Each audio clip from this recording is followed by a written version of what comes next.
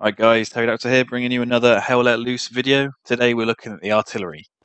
Artillery in this game can be absolutely devastating and it can really turn the tide of battle. So I'm going to show you how to use the artillery pieces. So the artillery has two positions, the gunner position and the loader. So we're going to look at the gunner position first, and this is what the gunner will see. You'll see a distance calculation on the left, and the bottom right corner you will see where you're aiming and how far you're aiming. What you need to do is use your WASD keys to line up your shot to a target that's placed on the map.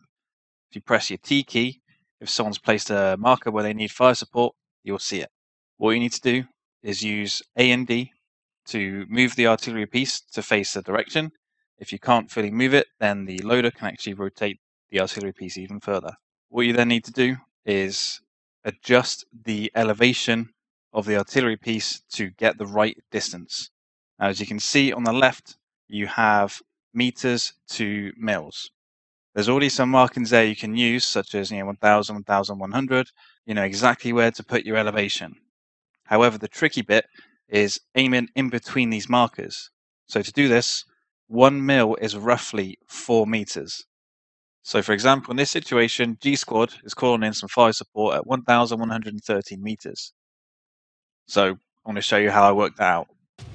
So first off, I've got the elevation set to 741, which is 1100 meters. Now I need to get to roughly 1113.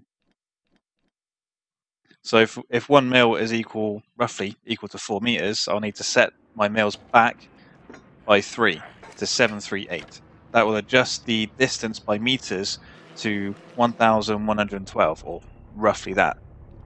And now what I'm doing here is adjusting the shot further for the next marker that's just turned up. So you just need to keep that calculation in your head. Roughly 1 mil is equal to 4 meters, so use the markers on your left to aim close to wherever the marker is. So if the marker is 1150, set it to say 1200, and then adjust from there. Now we'll take a quick look at the loader. So from the loader's position, this is roughly what you'll see. The loader can help rotate the artillery piece to help with adjusting the aim left and right, and primarily they load in the rounds.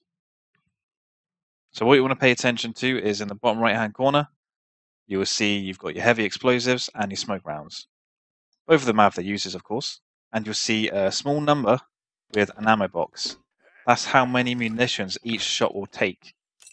To see munitions, go to your map, look at the top of the screen, and that's how many munitions you've got.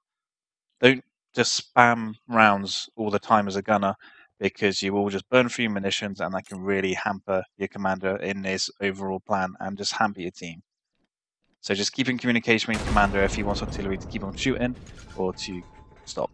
And that's it for the artillery piece. I hope this video has helped you out. If it has, give it a like and subscribe for more Hell Let Loose videos. And thank you for watching. Cheers.